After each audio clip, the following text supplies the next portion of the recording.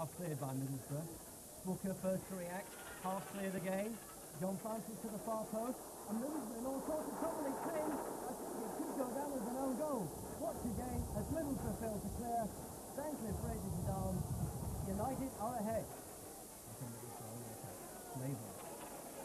Slaven cuts across here. That is a fine shot, and that is a brilliant goal from Bernie Slaven.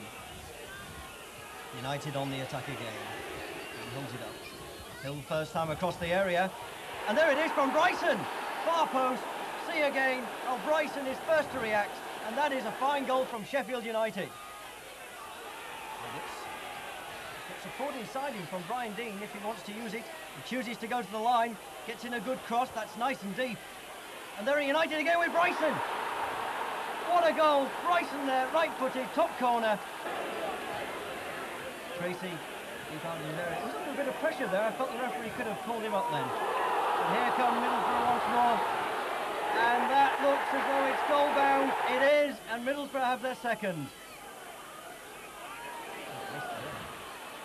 Putting Sheffield United under a bit of pressure out here. Cross into the middle.